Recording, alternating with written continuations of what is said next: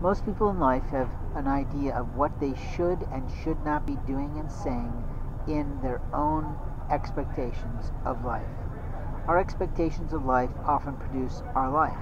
And if our life is a simple one, then that's what we produce. If our desire to have a complex life, then that's what we do. But when people do not make the right choices in life, and when they don't pay attention to sound ordinances in life, then we all suffer for the noise. In life, what I mean is that in life there are people who come around us and make a lot of noise. They make so much noise that they think that practically they're in control, but they're not in control. You see, being in control of yourself is not the same as wanting control of other people. You can want control of other people all the motherfucking time you want to, but here's the truth. You have no control over other people. It's not a secret of life, it's a standard of life.